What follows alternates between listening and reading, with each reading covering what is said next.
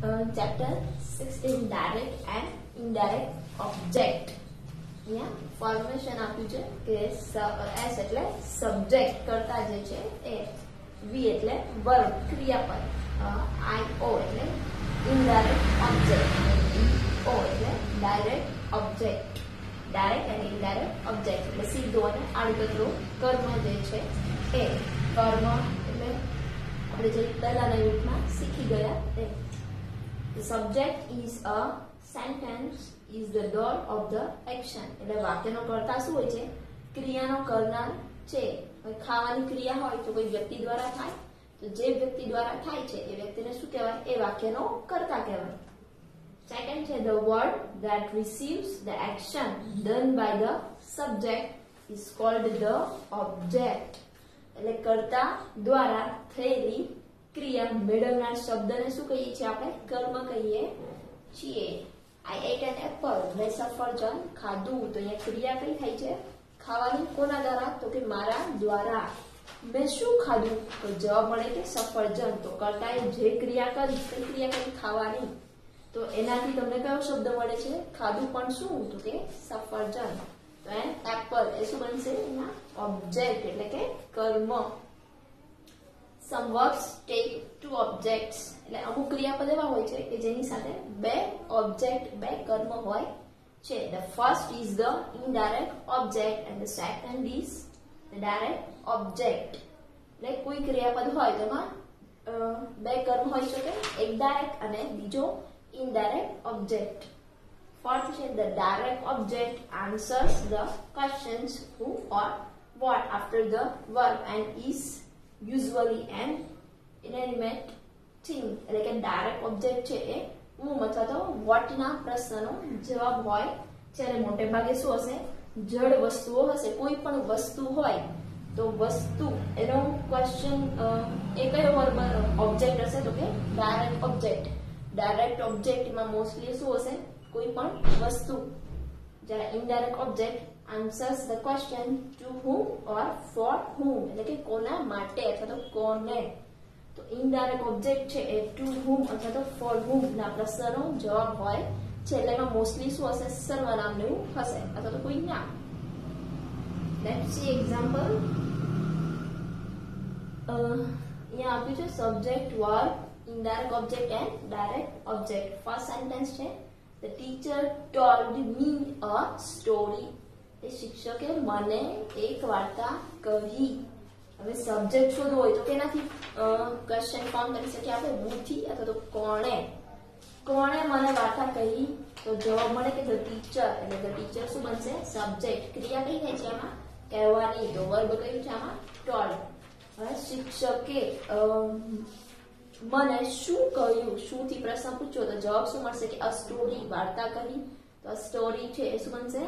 Direct object. શિક્ષકે કોને વાર્તા કહી? કોને. તો કે મને કહી. તો મી એ શું બનશે? Indirect object. Second example. Amit asked him a question. એટલે અમિતે તેને એક પ્રશ્ન પૂછ્યો. કોણે તેને પ્રશ્ન પૂછ્યો? કોણે. તો જવાબ શું મળે? કે અમિતે. તો અમિત છે એ શું બનશે? સબ્જેક્ટ. ક્રિયા કઈ થાય છે આમાં? પૂછવાની. તો asked એ વર્બ. અમિતે તેને શું પૂછ્યું? શું પૂછ્યું? તો જવાબ શું મળશે? કે અ ક્વેશ્ચન. તો આ ક્વેશ્ચન છે એ શું બનશે? Direct object. અમિતે ક્વેશ્ચન કોને પૂછ્યો? કોને પૂછ્યો? તો કે તેને. એટલે હિમ છે એ શું બનશે? indirect object. And last one is Nisha sent her friend a letter. નિશાએ તેની સખીને પત્ર મોકલે છે. કોણ તેની સખીને પત્ર મોકલે છે? તો કે નિશા. તો નિશા એ શું બનશે? સબ્જેક્ટ. આમાં ક્રિયા કઈ થાય છે? સેન્ડ. મોકલવાની. તો સેન્ડ એ શું બનશે? વર્બ. નિશા તેની સખીને શું મોકલે છે? શું. તો એનો જવાબ શું મળશે? a letter. તો a letter છે એ શું બનશે? Direct object. નિશા કોને પત્ર મોકલે છે? કોને. તો જવાબ શું મળશે? કે her friend. તો her friend એ શું બનશે? Indirect object. Sentence structure. for such sentences is as plus v plus indirect object plus direct object. એટલે આવા વાક્યો જે છે કે જેમાં બે કર્મ હોય, ડાયરેક્ટ એન્ડ ઇનડાયરેક્ટ ઓબ્જેક્ટ, તો એની વાક્ય રચના મોટા ભાગે કેવી હોય છે? તો પહેલા શું હોય? એમાં સબ્જેક્ટ હોય, પછી શું હોય? વર્બ, પ્લસ શું હોય? ઇનડાયરેક્ટ ઓબ્જેક્ટ, અને પછી શું હોય? Direct object. So now let's see exercise. Exercise A. Divide the sentence in S plus V plus direct object plus indirect object plus direct object. એટલે આ વાક્ય જે આપ્યા છે એના તમારે ભાગ કરવાના છે ચાર. પહેલું કયું આવશે? સબ્જેક્ટ, પછી શું આવશે? વર્બ, ઇનડાયરેક્ટ ઓબ્જેક્ટ અને ડાયરેક્ટ ઓબ્જેક્ટ. ફર્સ્ટ સેન્ટેન્સ છે the lady gave the beggar some clothes. ને સ્ત્રીએ ભિખારીને થોડા કપડા આપ્યા. હવે કોણે ભિખારીને કપડા આપ્યા? કોણે? તો જવાબ શું મળશે? કે ધ લેડી. એટલે ધ લેડી છે એ શું બનશે? આપણો સબ્જેક્ટ. શું બનશે? સબ્જેક્ટ.